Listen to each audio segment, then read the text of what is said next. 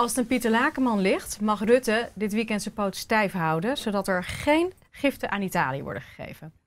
Ik ga samen met Pim van Galen in gesprek met Pieter Lakeman. Pim, oud-journalist bij de NOS. En Pieter heeft de DSB-bank ten val laten doen. En daarmee aan de schuldeisers 300 miljoen euro toegewezen. Oh, nou, positieve opening, zullen we maar zeggen. Waar zullen we mee beginnen? Eerst maar het slechte nieuws dat Hugo de Jonge Pieter Omtzigt heeft verslagen. Nou, ik heb gewoon een hele slechte dag vandaag. Want dit was echt dit was een van de belangrijkste verkiezingen die er ooit in Nederland zijn gehouden. Hoewel het maar om een partijleider ging. Maar Hugo de Jonge, die was ervoor om geld naar Italië te geven. Trouwens sowieso, dat geld mocht wel aan iedereen worden weggegeven haast. En hij was bovendien niet iemand die dus... Maar goed, dat is dan secundair. Niet iemand die echt van een krachtig eigen brein beschuldigd kan worden. Nou, en daar tegenover dus Pieter Omtzigt, die was er dus heel erg tegen dat dat geld naar Italië werd gebracht. En dat was een man die dus echt goed kan nadenken. En gewoon een krachtige kerel. En ja, die heeft het dus op het nippertje verloren. Mijn dag is gewoon echt heel slecht hierdoor. Hij wordt running mate, hè? Omtzigt wordt running mate van Hugo de Jonge, dus die blijft invloed houden. Ja, want die heeft de helft van de stemmen vergaard, dus daar kunnen ze niet omheen, daar moeten ze iets mee. Nou, ik denk dat ze dat... Ja, oké. Ja, nou ja, maar dus hij heeft toch het verloren van Hugo de Jonge. En de enige mogelijkheid is natuurlijk... Kijk, de man op de achtergrond is natuurlijk ook Wopke Hoekstra. Een enorme... Ja, die was het ook helemaal eens met Pieter Omtzigt of andersom. En die heeft natuurlijk wel invloed nog als minister van Financiën. Maar uiteindelijk, ja, als er dus dit weekend een vergadering was van de minister van Financiën, dan zou ik me geen zorgen hebben gemaakt, hoor. Want Wopke Hoekstra, dat is ook een kerel die gewoon zijn poot stijf houdt. Maar ik maak me nu wel ernstige zorgen nu Wopke Hoekstra niet aan die conferentie meedoet, maar Mark Rutte. En waar gaan jouw zorgen met name naartoe? Nou ja, ik heb eigenlijk maar één zorg, hè, dat hij dus akkoord gaat met een gift aan dat herstelfonds van 750 miljoen. Nou, niet dat, miljard. Nou, niet dat Nederland die 750 miljard erin doet, maar wel aan een bijdrage. En dat wordt gegeven aan Italië. Dat is iets heel nieuws in feite, want 10 jaar geleden dacht niemand erover. Waarom zou Nederland miljarden euro's aan een ander land geven? Daar was toch helemaal geen reden voor. Maar dit is gewoon een stap, de zoveelste stap weer in het tot één eenheidsworst maken van Europa. En alle lidstaten, en waaronder dus ook Nederland, want daar ben ik het meest in geïnteresseerd, dus beroven van hun eigen zeggenschap over hun eigen financiën. En daar is dit allemaal om begonnen. Maar goed, daar komen we straks misschien in detail op aan. Ja. Mag ik wat vragen? Ja, zeker. Het is natuurlijk wel zo dat Rutte hele strenge voorwaarden gaat verbinden aan die giften. Hè? Want hij is inderdaad opgeschoven in het debat deze week. Ineens viel het woord subsidie, lees gift.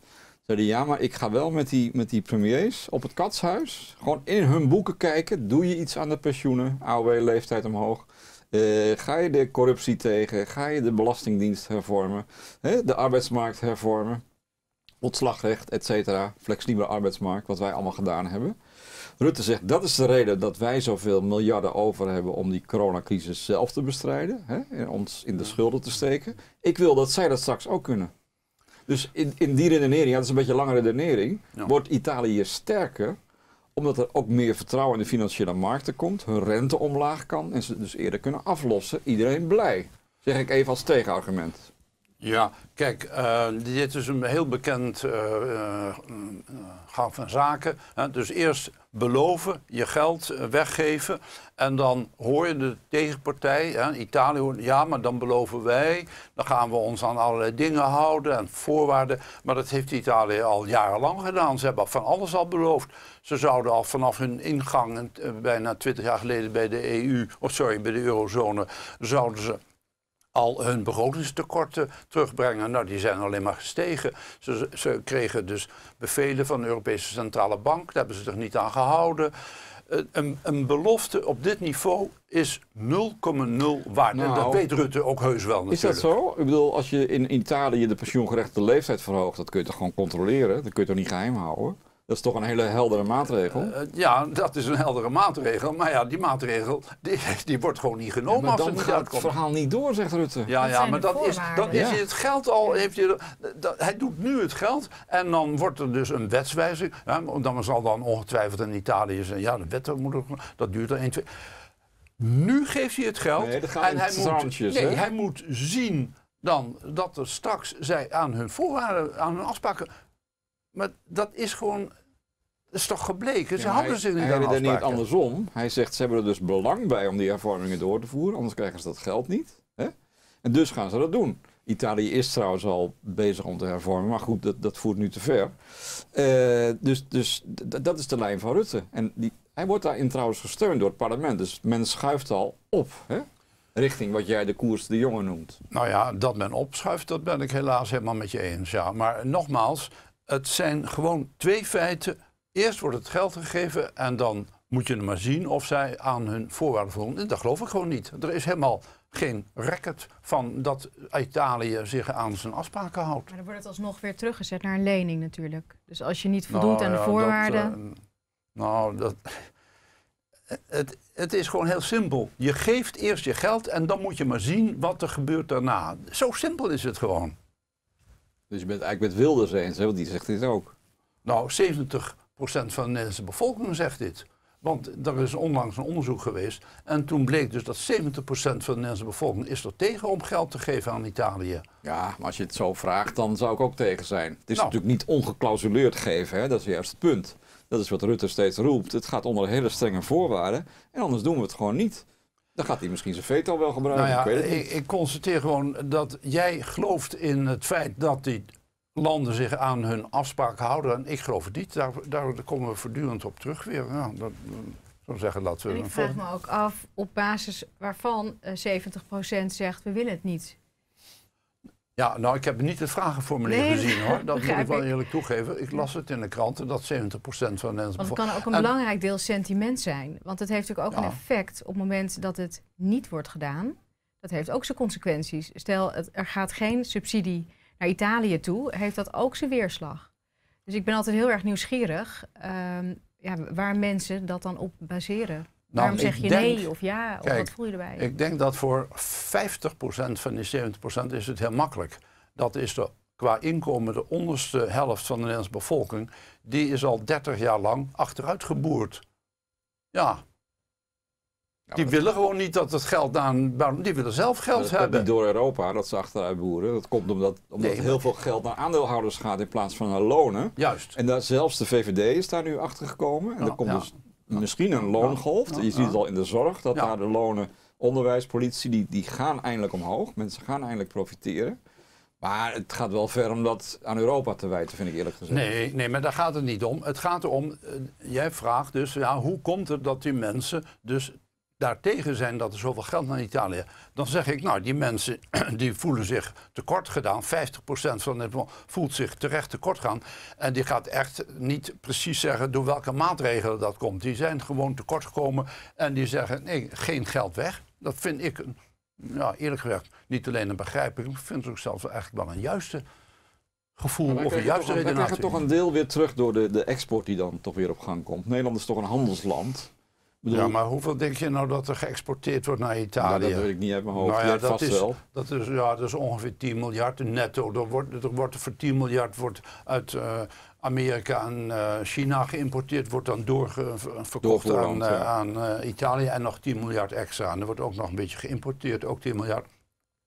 Als dus Italië bijvoorbeeld zou devalueren, dus uit de euro zou stappen en met 20% zou devalueren, dan zou dat op zijn hoogst, heb ik berekend, maar dan kun je ook wel eens nagaan, 500 miljoen aan winst kosten voor Nederland. Maar Nederlanders die zouden dan veel goedkoper met vakantie kunnen in Italië. Maar bovendien zijn we dan dat gigantische verliesblok kwijt. Ja, maar goed, als Italië uit de euro stapt, dan stappen ze waarschijnlijk uit de Unie. Dan houdt alles op natuurlijk. Nou, voor mij houdt niks op. Ik weet niet, ga jij dan zelfmoord plegen als dat gebeurt of zo?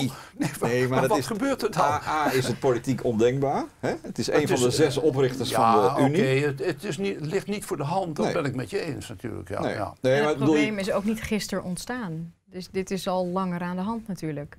Ja, maar op een gegeven moment, je kent ook dat bekende Nederlandse spreekwoord, een kruik gaat zo lang te water tot die barst.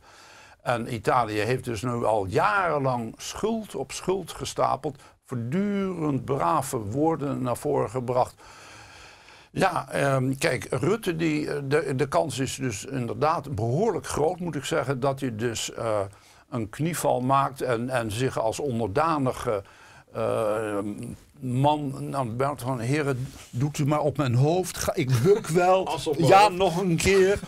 Zo, die rol die ligt hem beter dan dat je mij zou liggen, moet ik wel zeggen, hoor. Ja. Maar ja, die rol daar, die is niet goed voor Nederland. En niet goed voor de armste 50% van Nederland. Maar waar hebben we het nou eigenlijk over? Hè? Want het gaat over 750 miljard. Nederland heeft geloof ik een bijdrage van 6% in die Unie. Hè? Dus dat praat je over iets van 4,3 miljard. Dat lenen we voor nul op de kapitaalmarkt. Nou, dan loopt het tekort nog iets op. Zo wordt. Ja, ik bedoel, ik ben niet voor niks zo nonchalant, omdat er wordt over miljarden gepraat. En dan komt een begrotingstekort van 11-12% aan. Dus ja. Nou ja, oké, ik kan me op zich wel voorstellen dat je zegt, nou 4 miljard, waar praten we over? Dat is, nou ja, het is natuurlijk toch altijd wel iets. Maar het punt is dat dit is weer een zoveelste stap naar afschaffen van Nederlandse zelfbeschikking over zijn eigen middelen. Hoezo? Nou ja, je geeft weer geld weg. Ja, waar je dus... Ja, je bent solidair met een land wat getroffen is door een soort komeetinslag of een pandemie van buiten waar je niks aan kan doen. En je bent dus solidair met je vrienden waar je samen in de Unie mee zit. Maar in hoeverre is Italië solidair met Nederland? Nou ja, ik denk dat als Italië minder getroffen zou zijn en ze daar IC-bedden over zouden hebben, dat wij die zouden kunnen gebruiken. Wij hebben natuurlijk geprofiteerd van Duitsland. Maar de kans dat ze IC-bedden over hebben is niet zo groot, toch? Nee, maar ik wil maar zeggen, het is een hypothetische discussie, want Bergamo en Italië zijn nou eenmaal hard getroffen. Dus ik weet niet wat gebeurt als het andersom is. Ja, dat is een... Nou, Italië is nou niet zo hard getroffen, hoor. Ja, het kwam even opzichtig aan, zo door het begin, de Bergamo, ja. Het was een omgeving, ik heb iemand gesproken die daar heeft gewoond, zei, er worden daar heel veel kacheltjes nog met hout gestoken, geeft erg veel roet. Dus mensen hebben slechte longen, dus daardoor was er eventjes wat oudere sterfte. Maar Italië is dus echt niet veel erger getroffen dan andere landen, hoor. Nee, maar je hebt de cijfers daar bij de hand. Dus... Nou ja, dit zijn dus, nou ja, kijk, Italië, er zijn dus total cases, dat is redelijk wel wat, hoor, dat is dan 240.000. En er zijn 35.000 doden. Dat is dus, ja, 15% van de cases zijn dus overleden. Maar goed, ja, dus Frankrijk zit dus hoger, België zit hoger. United Kingdom zit hoger. Ja, alleen degene die het minste doden heeft vergeleken met de ziekte, dat is de Verenigde Staten, de USA. Maar het gaat natuurlijk uiteindelijk ook wel om die doden, maar vooral om de lockdown die heeft plaatsgevonden. Ja, de economische schade. En die is natuurlijk gigantisch. Ja, en die economische schade die is dus niet door het virus veroorzaakt, daar zijn we het dan denk ik wel bijna over eens, maar door de maatregelen die de regering heeft gehad. Ja, maar die discussie wil ik helemaal niet aangaan. Nou, ik wel. Ja, want dat virus dat is volkomen onschuldig. Ja, oké, maar de hele wereld is dus maatregelen aan het nemen tegen een onschuldig virus, met z'n allen. Tegen een heel weinig schuldig, tegen een heel relatief onschadelijk virus, ja, absoluut. Ja, maar als jouw vader 4 weken op de IC ligt, in ademnood, dan praat je wel anders, denk ik, nee. Toch? Nee? Nee. Nou ja, de helft van mijn familie heeft corona gehad. Ja. Nou, maar ik praat gewoon over feiten. En als een feit zich op 10 kilometer van mij afspeelt, of aan deze tafel, dus binnen 1 meter, dat maakt voor mij, voor het feit, als het feit hetzelfde is, dan blijf ik hetzelfde denken. Ja, maar zit dat er voor jou ook achter, voor een belangrijk deel? Dat we het eigenlijk hebben over een pandemie, wat wellicht niet pandemiewaardig is, waardoor alles op de schop gaat, bij wijze van spreken, en er een schip aan geld naar Italië gaat. Ja, nou, nu raak je inderdaad de kern. Het is eigenlijk een pandemie van regeringsleiders. Ze zijn allemaal getroffen door het idiotievirus. Dat bestaat helaas niet. Dan kun je het niet chemisch bestrijden. Maar Bij deze uitgeroepen. Sorry, wat zeg je? Bij deze uitgeroepen dan maar. Het idiotie vieren. Nou, als het zo makkelijk zou gaan. Nee, al die regeringsleiders die hebben allemaal, of hoe dat nou komt, of ze nou door de WHO zijn geïnstigeerd of door andere dingen, dat doet er even niet toe. Al die regeringsleiders die hebben een gigantische schade aangericht aan hun eigen economie voor een aantal doden, wat nog niet eens 2 keer een normale, redelijk zware griepepidemie is. Dat is totaal me schokken. Ja, maar mag ik één ding toch nog? Ja. Want wat je steeds niet vertelt, is dat de druk op de intensive care, laten we het even bij Nederland houden, natuurlijk enorm was. Hè? Die dreigde de capaciteit te overstijgen.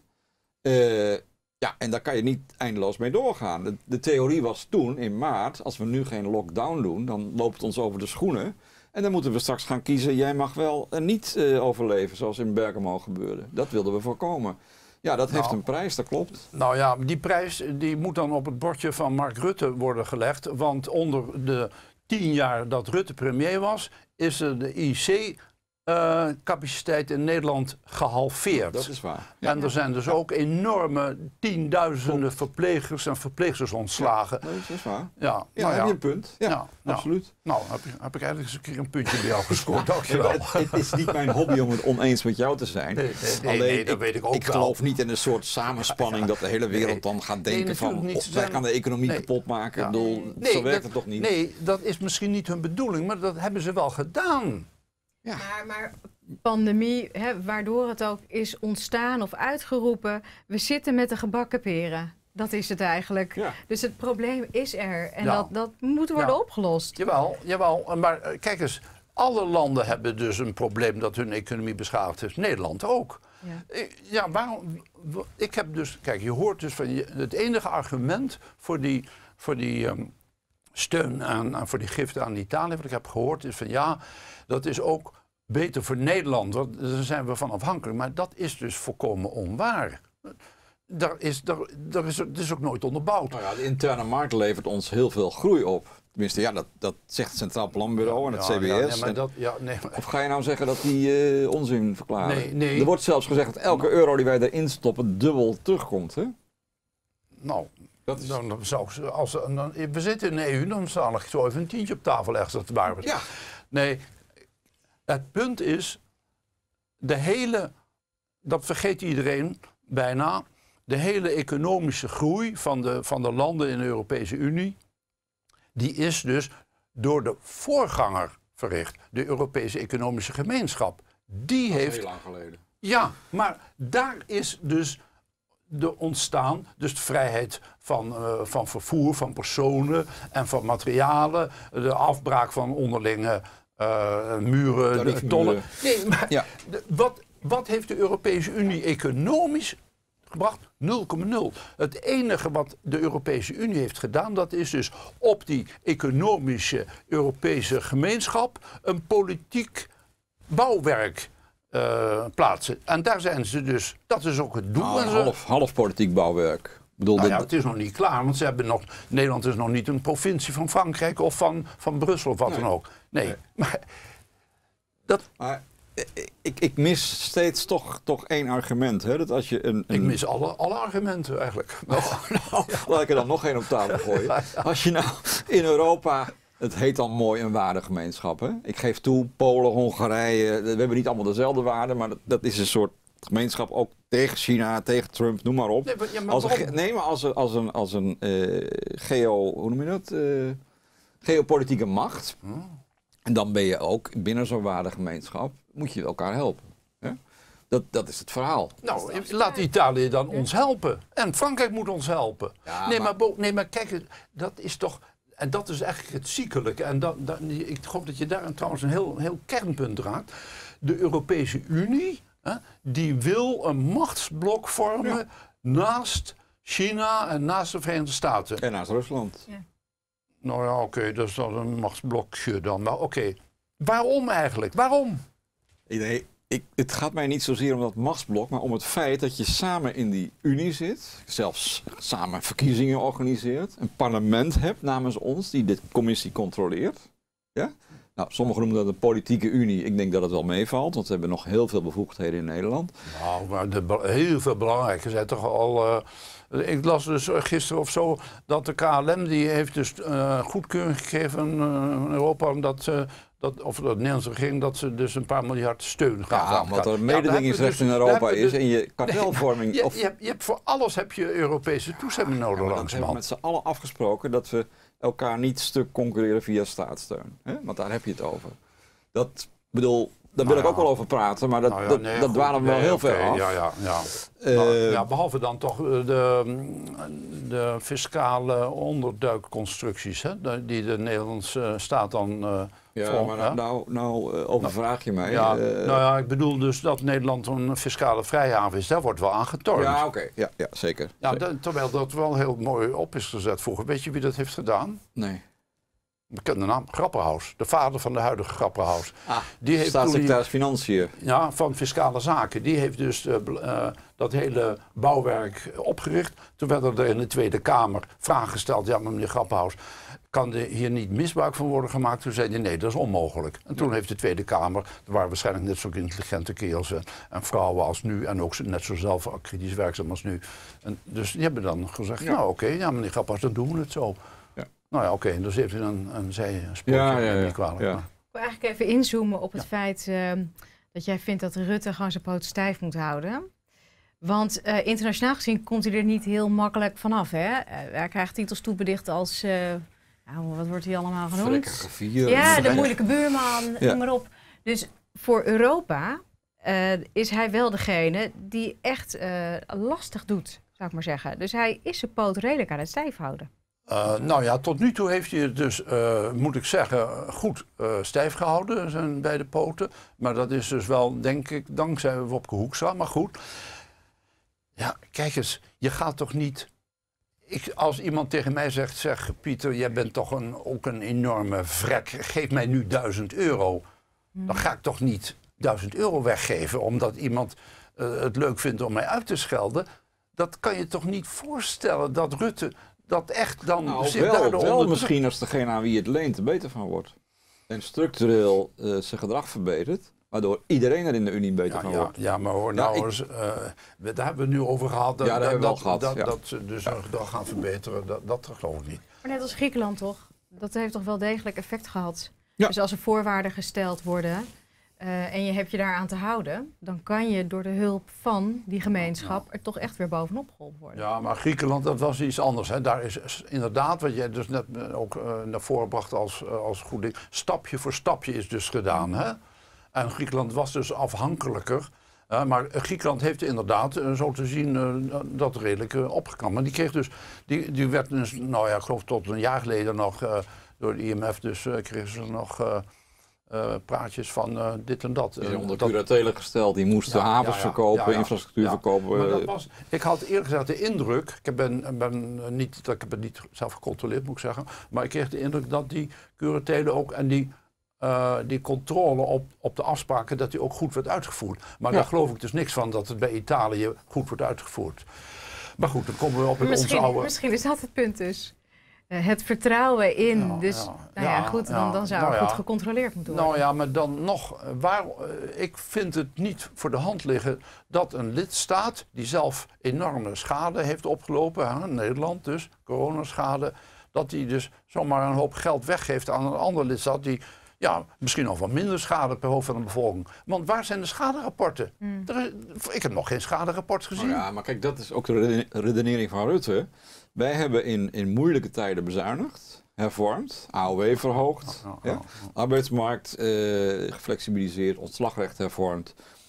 Daar hebben heel veel mensen voor moeten bloeden. Je zei zelf net van de reële lonen blijven al 20 jaar achter in Nederland, hè? Of die blijven gelijk. Ja, en daardoor hebben wij nu een enorme buffer. Die kunnen makkelijk lenen op de kapitaalmarkt voor niks. We krijgen zelfs geld toe. En dat wensen wij Italië ook toe. Nou ja, dus dat ze het doen. Dat is de redenering. Als Italië dat doet, dan vind ik dat prima hoor. Ja, maar dan hebben ze dus eerst geld nodig om die hervormingen door te voeren. Ja. Wij controleren de boeken. Rutte zegt, ik ga daarnaast zitten als ze op bezoek komen. Italië heeft al sinds Draghi, die Italiaan president van de Europese Centrale Bank, is er dus voortdurend de rente omlaag geduwd om Italië te helpen. Ja. Maar wat is er in die tussentijd? Italië betaalde dus aanzienlijk een lager rentepercentage dan voor die tijd. De helft of zoiets. Daar hebben ze schulden mee gemaakt. Ja, die hebben alleen maar schulden gemaakt. Ja, dat doen wij nu ook. Ja. We kunnen moeilijk Italië verwijten dat ze geld over de balk smijten. Want wij hebben net 100 miljard geleend. Dus, nee, maar ik verwijt het ze wel. Ja, het wordt een lastige discussie. Ja, nou, maar goed, dat wij het niet eens zijn over het al dan niet nakomen van de belofte van Italië, daar zijn we het nu wel, dat hoeven we nou niet meer nog een keer te. Nee, dus, wat verwachten we van die top, van de eurotop? Wat gaat er gebeuren? Ik maak me zorgen. Ook vooral omdat dus Pieter Omtzigt is verslagen vanochtend. Want dat heeft wel invloed. Want kijk, die Hugo de Jonge, dat is ook een beetje een windvaan. Rutte is van nature ook een enorm windvaan. Die werd er alleen maar in de goede richting gehouden, volgens mij tenminste, door Wopke Hoekstra. En zou dan ook door Pieter Omtzigt in de goede richting worden gehouden. Maar nu met Hugo de Jonge ben ik dus inderdaad bang dat Rutte dus het onderspit kiest. Ik denk dat het nog wel even duurt, dat er nog wel een paar toppen overheen gaan. Maar het gekke is, dat zou mooi zijn. In het voorgesprek hadden we het daar even over. Er is nog een ander fonds, dat heet geloof ik het Europees Stabiliteitsmechanisme, ESM. Ja. Daar kan gewoon geld uitgehaald worden, maar dat doet niemand. Ja, dat zijn natuurlijk leningen, dat snap ik ook wel. Je gaat natuurlijk wachten op die giften. Maar wij zeiden zelf, en daar zijn we het geloof ik wel een keer over eens, blijkbaar is de druk weer niet zo groot. Want die pot die staat er al 3 maanden. Ja, er gebeurt niks mee. Een pot van 500 miljard die alleen in het leven is geroepen door Europa om dus coronastaten te steunen. Nou, dat is om economische schokken op te vangen. Toen bestond corona nog niet, maar het is een soort schokfonds. Maar het zou dus hiervoor toegepast kunnen worden. Dat vind ik een interessant punt, want blijkbaar kan Italië wachten. Maar ze wachten tot het giften worden. In die zin ben ik het met je eens. Maar dan... Normaal gesproken, niet in strafrechtelijke termen, maar Rutte wordt, en wij zijn onderdanen van meneer Rutte. Wij worden gewoon gechanteerd. Hè? En jij bent een klootzak als jij mij niet nu 20 miljard geeft. Dat is de taal die uitgesproken wordt, een beetje herig. Niet dit ordinaire wat ik nu net zeg, maar dus, daar komt het wel op neer. Ja, dat is politiek, hè? Ja, goed. Maar Rutte zit al 10 jaar in, is hij al premier. Die weet dus dat soort praatjes, dat erbij hoort. Maar ik ben bang dat hij toch... wat ik bedoel te zeggen, is dat hij dit argument ook gebruikt in de Kamer. Dat hij zegt van jongens, er zijn potten. Want Merkel en Conte en iedereen, Sanchez roepen maar, het moet nu gebeuren. We staan nu... terwijl hij zegt, rustig aan. Ik ga op vakantie en... tot nu toe heeft Rutte het ook goed gedaan in die gesprekken. Dus dat is zo. Allemaal bij hem, dat valt me wel op. Dat hij heeft toch wel een zekere macht blijkbaar gekregen of gezag in Europa. Want iedereen komt... hij heeft dus het vetorecht nog. Hè? Ja, maar dat heeft elk land, hè? Ja, jawel, maar hij wordt dus... Ja, waarom ze bij hem komen en niet bijvoorbeeld bij Oostenrijk en Denemarken. Is het schuiven, hè? Ja. Denemarken ook. Ik kan me voorstellen dat hij gebruik maakt van het vetorecht. Ja. Nee, goed, dus er wordt dus ingeschat dat Nederland dus... ik denk eerlijk gezegd, dat het toch ook aan Hoekstra ligt, hoor. Nee, maar ik ben het met Miriam eens, dat vetorecht, dat is het einde van niet van de Unie, maar wel van jouw gezag in de Unie, als je dat gebruikt. En hij is aan het bijdraaien, hij is al van een lening naar een subsidie. Nee, dat vind ik niet, hoor. Want als dat je standpunt is, dat je dus het onjuist vindt om van je veto gebruik te maken. Dat ga je natuurlijk nooit van tevoren zeggen, dat snap ik ook wel. Alleen dat is onze inschatting. Je gaat natuurlijk nooit zeggen, ik ga mijn veto niet gebruiken, want dan ben je alleen duk. Nee, maar je moet het ook gewoon gebruiken. Maar dat is bijna niet meer realistisch, nu die al bijdraait van een lening naar een subsidie. Dus dan kan je bijna stellen dat het eerder strategie is, wat hij nu inzet. De draai is al gemaakt. Ik vind dat hij rustig van zijn dingen gebruik kan maken, hoor. Nou, als ik jou was, zou ik gewoon naar Italië op vakantie gaan, hoor. Dan ben ik al geweest. Dit jaar al? Nee, dit jaar niet. Vorig jaar, 2 keer achter elkaar geweest ook zelfs, Nee, daarom ben ik er ook zo voor dat ze hun munt devalueren. Dan kan ik daar goedkoop met Je wil gewoon die goedkope cappuccino kunnen drinken daar. Dat zit erachter. We zijn er. In het kader van die kruik, Italië mag barsten, dan. Toch? Ja. Nou ja, goed, ja, we kunnen wel, ik kan wel voortdurend mijn standpunt herhalen, maar we zijn het gewoon niet helemaal eens, denk ik. Dat ben ik ook aan het doen, dus ja. Nou, ik ben benieuwd. We gaan het afwachten, toch? Wat er gebeurt. Ja. Dankjewel. Ja. Ik wil de fles wijn opzetten, die zijn veto niet gebruikt. Mag ik een hand schudden? Nou ja, dan wel Franse wijn. Hè? Ja, dat is goed. Geen Italiaanse. Lekker. Ja. Maar we zijn nog, dus over deze conferentie, dat was een van de onderwerpen van vandaag. Maar ik weet niet of we al lang. Maar ik wou toch wel nog één dingetje wel naar voren brengen. Ja. Namelijk dus het feit dat dus de WHO, World Health Organization, dat die dus op 8 juli, vorige week dus bekend heeft gemaakt eigenlijk. Wat kwam erop neer dat ze ze erkennen nu dat het coronavirus kan binnenshuis in de lucht blijven hangen. En in feite heeft de WHO het standpunt van Maurice de Hond overgenomen. Dat vind ik toch wel, daar moeten we toch wel even bij stilstaan. En daar moeten we eigenlijk een aparte fles wijn voor aan laten rukken. Want voor dat Maurice? vind ik, ja, nee, maar ik betaal hem dan maar voor Maurice. En of we betalen hem. Nee, want dat is echt hij heeft het dus maanden, ik weet niet hoeveel, tevoren als eerste, als enige heeft hij dat dus, als eerste heeft hij dat dus ontdekt. Kreeg veel mensen tegen zich, wetenschappers, RIVM, Rutte. Ja, je bedoelt dat binnenshuis via die aerosolen... Ja, dat aerosolen gedoe. En dat de WHO nu zelfs gezegd heeft, ventilatie moeten we beter gaan doen. Nou ja, dat vind ik dus... Dat maak je niet zo vaak mee. Maurice die zei ook steeds van wat is er eigenlijk tegen om gewoon die ventilatie in die adviezen? Dat is toch nooit slecht? Ja. Maar er is inderdaad een soort eigen wijsheid binnen die RIVM of een soort trots die je eigenlijk meer bij politici verwacht. Maar we kunnen niet op ons standpunt terugkomen. Terwijl dat eigenlijk misschien gewoon voortschrijdend inzicht is. Ik weet niet waarom dat zo erg is om dat toe te geven, maar ze hebben nu wel een openingetje. Dat heeft denk ik aanzienlijk wat te maken met het social distancing verhaal. Want als het inderdaad zo is dat een belangrijk deel toegeschreven kan worden aan de aerosolen en dat dus ventilatie van belang is, wat doen we dan met die 1,5 meter met z'n allen? Want dat is gebaseerd op oude kennis, dat het normaal gesproken verspreidt via grote druppels, als ik goed heb opgelet. Het is en trouwens. Maar 1,5 meter. Wij hebben net, als ik het zo inschat, ongeveer 1,55 meter, maar wij zitten wel binnen de 1,30 meter. En we zijn geen familie, je bent geen zoon of vader van mij. Hè? WHO, 1 meter, zegt. Dus ja, dat is ook nog zo. Ja, en in Engeland. Nou ja, ik heb ook wel eens iemand horen zeggen, er is een vertaalfout gemaakt. Het was eigenlijk 1,5 decimeter, maar dat werd dus in 1,5 meter vertaald. Maar goed, dat is... maar goed. Maar je wou nog even Maurice... Ja. Nee, maar en bovendien ook, dat wou ik dus zeker doen, maar...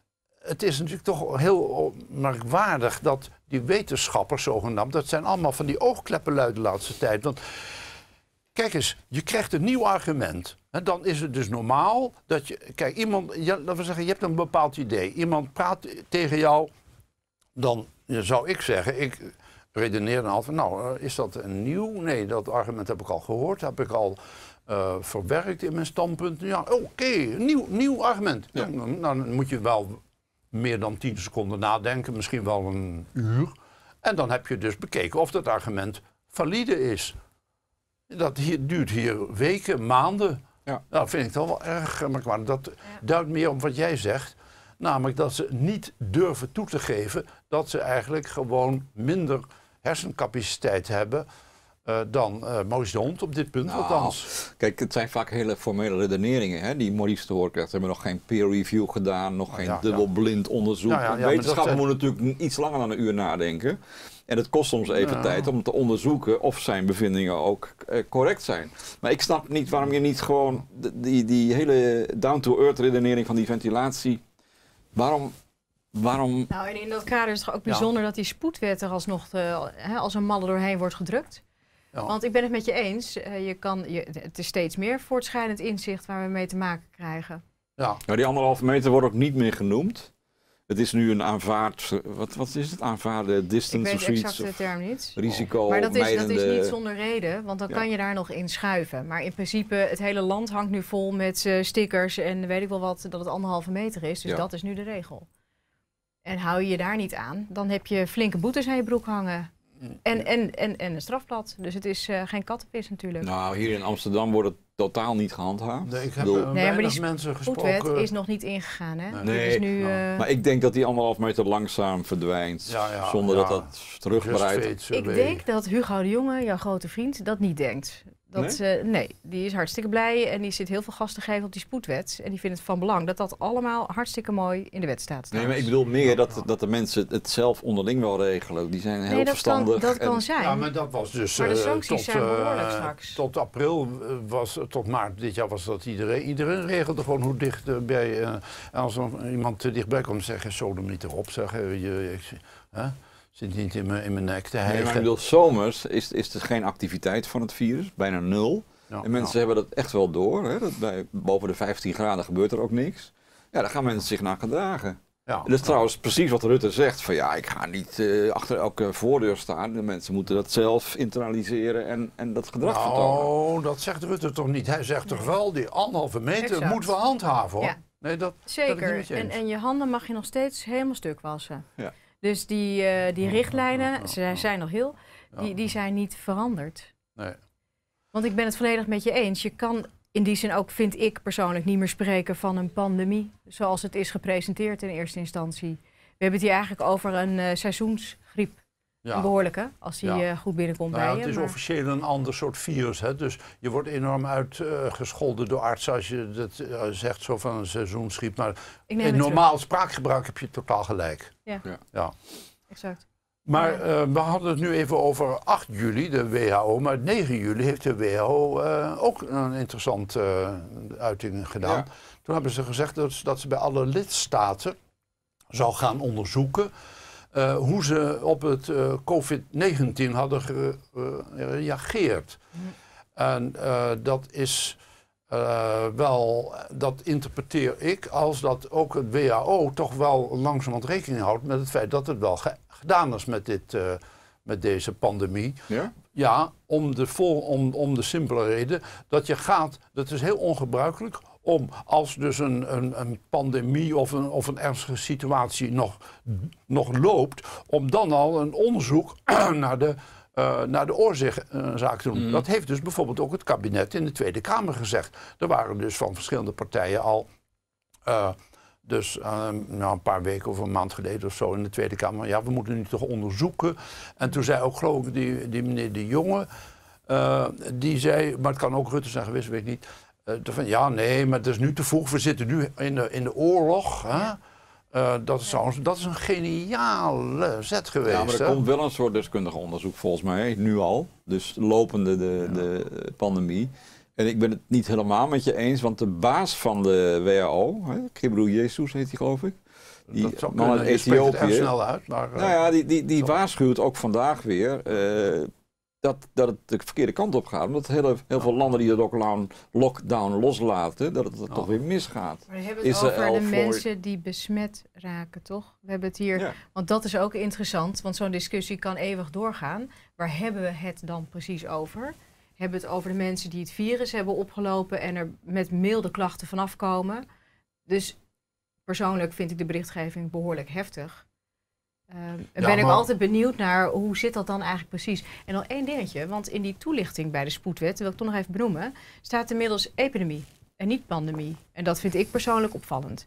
Want als we dat in een rangen-standen driehoekje zetten, dan staat dat onder de pandemie.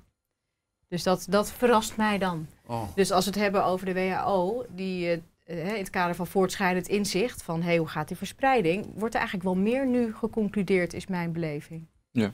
Ja. Nou ja, kijk, het is van begin af aan is het hele uitingen van de WHO en ook van het kabinet is op creëren van angst gericht. Hè. Dat lijkt me toch echt wel duidelijk. Dus voortdurend mensen bang maken. En nou, dat is dus ook wel gelukt. Maar ik vind dus het feit dat dus nu 9 juli de WHO zegt we gaan onderzoeken hoe de lidstaten hebben gereageerd. Dat beschouw ik toch wel als een teken dat ze toch zelf niet meer voelen dat het er echt iets gigantisch is. Maar ja, ze blijven natuurlijk bang en het wordt erger en erger en erger. Maar hoe bedoel je dat precies? Want hoe hebben ze gereageerd? Nou ja, dat is dus, even kijken, ze hebben dus een... Hier. Ja, in het Engels dit. Oh ja. Ja, mijn accent is niet zo goed. Althans in het Engels. Independent Evaluation of Global COVID-19 Response Announced. WHO Director General today announced the initiation of the Independent Panel for Pandemic Preparedness and Response to evaluate the world's response to the COVID-19 pandemic. Nou, en dan dus wie er dan in zit en zo. En dat dus... dat is dus een... Maar met welk doel bedoel ik? Dus, want wat wordt er dan precies bekeken? Nou ja, dat is mij niet duidelijk wat het doel is. Maar daarom heb ik... Dat is mij niet duidelijk geworden. Het is trouwens ook een bericht wat niet heel erg veel in Nederland is opgenomen. Ik geloof alleen de Leeuwarden Courant en bij Zembla. Maar ik interpreteer dat dus gewoon... Ja, ze voelen toch zelf eigenlijk ook wel dat het een beetje over is. En dat is natuurlijk ook zo. Zou ik zeggen hoe ik hem interpreteer? Want als ik je dat hoor zeggen, dan klinkt het bijna als een soort... Het kan ook een controle zijn van hebben de landen opgevolgd wat er verwacht werd vanuit de richtlijnen die er zijn. Dus het kan ook nog achteraf even nakaarten zijn en kijken wie zich aan de regeltjes heeft gehouden. Ik weet het niet. Dat is mogelijk, dat zou mogelijk zijn. Ik moet zeggen, tot voor kort dacht ik ook dat die International Health Regulations, dat verdrag, overeenkomst wat in 2005 is gesloten en in 2007 van kracht werd. Ik dacht aanvankelijk, of tot voor kort, dat echt verplichtingen oplegde aan de lidstaten, de 192 landen. Maar dat heb ik er eigenlijk bij nader inzien niet in kunnen lezen. Het zijn echt adviezen. En, in Europa was het ook niet chaotisch, maar de een wachtte nog 3 weken, de ander was heel snel. Nederland heeft gewoon vrij lang gewacht. Dus er was nergens iemand die van bovenaf vanuit New York zei, jullie moeten dit doen. Ja, nee, inderdaad. Maar maar het is wel de WHO die feitelijk bepaalt op welke lijst zo'n ziekte komt te staan en wat er dan verder in werking wordt gezet. Dus het is en het RIVM is natuurlijk een verlengstuk van de WHO, dus die voeren dat uit. Ja. Dat verlengstuk? Nou ja, hoe noem je dat? Naprater. Nee, ik denk dat ze dat zelf wat positiever zien. Ja, maar het is toch niet een verlengstuk, dat is geen onderdeel van de organisatie. Nee, maar zij voeren de richtlijnen, volgens mij hebben ze er ook voor getekend, de richtlijnen van de WHO uit. Ja, maar die richtlijnen, dat is, dat heb ik dus, ik heb dus gisteren of eergisteren dat hele zaakje doorgelezen. Die richtlijnen die zijn niet verplichtend, het zijn hele vage richtlijnen. Je moet zorgen dat je op je vliegvelden voldoende toiletten schoon hebt en dat soort dingen. Je moet zorgen voor dit, je moet zorgen voor dat. Dus dingen die volkomen multi-interpretabel zijn. Maar er is geen enkel land dat niet aan social distancing doet. Dus er is verschil in welke afstand er wordt gekozen. Maar het is wel degelijk zo dat overal wordt toegepast. Ja. Oké, nee, dat ontken ik ook niet. Dat heb ik ook niet ontkend. Ja, dus in principe ben je als land niet zo heel erg vrij om maar wat te gaan doen. Op het moment dat de WHO zegt, we hebben hier te maken met een pandemie, treden er gewoon bepaalde bepalingen in werking. Nou, ik heb dat er niet ingelezen hoor, eerlijk gezegd, in de tekst. Dat dan dus de WHO dus aan een land kan verplichten om social distancing. Dat heb ik niet gelezen, nee. Nee, dan schaal ik hem een klein beetje af. Maar laat ik het zo zeggen, het advies wordt behoorlijk sterk opgevolgd. Hun adviezen worden wel opgevolgd. Ja, nee, dat geloof ik ook wel. Nee, natuurlijk. Als het geen verplichting is, dan... Het is een orgaan wat dus kennelijk gezag uitoefent. Behoorlijk. Moreel gezag, ja. Zeker. Ja. Maar in het kader van voortschrijdend inzicht, wanneer is het dan genoeg geweest? En zegt een land, we gaan dat advies, geen verplichting... van de social distancing gewoon even lekker intrekken. Ja, zien we dat gebeuren? Dat weet ik niet. Nee. Dat zie ik wel gebeuren natuurlijk, nee, ik denk niet dat voor een in principe is het wel zo, ook net als in Nieuw-Zeeland natuurlijk, als het weg is, is het weg. En in dit geval kwam het weer terug. Dus ja. Nou, maar je bedoelt dit virus? Ja, maar dat zal altijd wel terugkomen. Griepvirussen komen er ook altijd terug. Ben ik helemaal met je eens, absoluut. Ja. En verkeersongelukken komen ook altijd weer terug. Er zijn van die dingen die komen altijd terug. Ja. Maar één ding komt er misschien niet terug, dat weet ik dus niet. Namelijk dat de WHO, die maakte zich dus altijd gigantisch sterk voor vaccinatie. Hè? Dat de laatste tijd heb ik dat iets minder tot me door laten dringen. En dat zie ik dus, dat breng ik dan ook in verband met mijn waarneming, mijn vermoeden, dat ze toch wel zelf inzien dat het een beetje afgelopen is. Jammer maar helaas dan in hun ogen. Want een mooie pandemie, ja, ik ben er een beetje cynisch in. Daar zouden de heren en dames toch wel niet een fles Franse wijn voor leeg drinken, maar toch wel diep in hun hart toch wel leuk vinden dat ze dan echt iets bij de kop hebben gehad. Ja, dat lijkt me meer een intellectuele uitdaging dan dat ze daar nou op hopen. Brandweer hoopt ook niet dat de stad in brand vliegt, maar... Nou,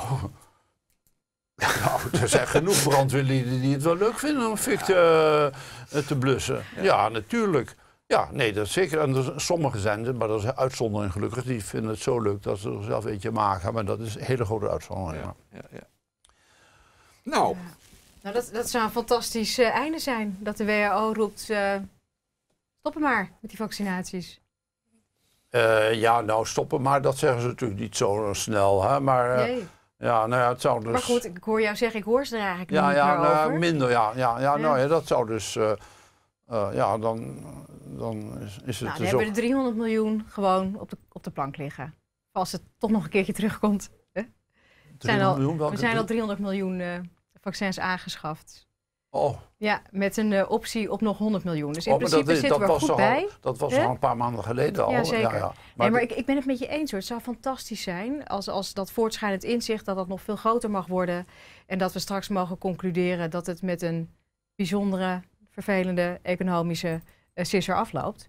En dat die vaccins wat mij betreft op de vuilnisbelt moeten. Maar ja, zover zijn we gewoon nog niet. Nou, als ik een uitnodiging krijg, ik krijg ook wel eens een uitnodiging om in het najaar voor een griepje te laten vaccineren. Dat doe ik niet, daar heb ik helemaal geen trek in. Ik hoop maar dat het geen gewoonte wordt dat het voor de corona, dat ook iedereen. Want je weet, Bill Gates die mikt getuige zijn eigen website op minstens 7 miljard, niet 7 miljoen, maar 7 miljard vaccinaties per jaar. En hij is een fabrikant van... vaccins. Dus hij zal de WHO als verkooporganisatie misschien wel gaan missen dan. Maar goed, dat is dan... misschien dat hij bij Italië kan bijstorten dan. Ja, niet... Nou ja, als het wel doorgaat met de vaccins, dan kunnen we weer terug naar het eerste onderwerp. Kan hij gewoon naar Italië hè? En de boel even redden daar. Ja, nou in Italië, dat is natuurlijk een warm land. Hè, dus dat is ook minder...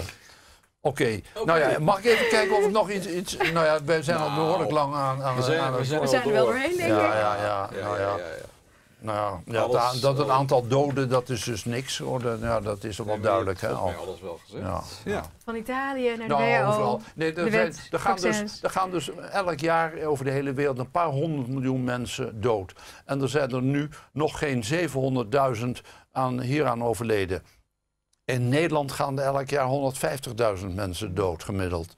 Er zijn er nog geen 7.000 hieraan overleden. En dan heb je bovendien ook nog, dat wil ik toch wel eventjes nog kwijt. Je hebt dus telfouten, hè? Twee kanten op. Dus mensen die dus bijna dood waren en er kwam een coronaatje overheen, die gingen dan helemaal dood. Die zijn dus absoluut in heel veel gevallen als coronadoden, ten onrechte dus, afgedingerd. Anderzijds is Nederland natuurlijk een van de landen die het minst heeft getest. Van de belangrijke Europese landen na Frankrijk het minst testen. Dus er zijn ook wat coronadoden dus misgeteld. Dus niet waargenomen. Ja. Dus moeilijk. Al die getallen zijn natuurlijk dus onbetrouwbaar. En welke die onbetrouwbaarheid groter is dan die, omdat dat... Nee, maar goed, dat is inmiddels ook een soort gebed zonder end. Want de PCR-testen die zijn ook niet per se betrouwbaar. Maar dat is de ellende. Je kan hier eigenlijk tot in de pruimentijd over doorbakkeleien. Maar ik hoop niet dat het tot die tijd duurt. Dat zou vreselijk zijn. Nou, dat ook niet. Maar deze crisis. De coronacrisis. Ja. Oké. Laten we hem afronden. Dank. Nou ja, super dank. Graag gedaan.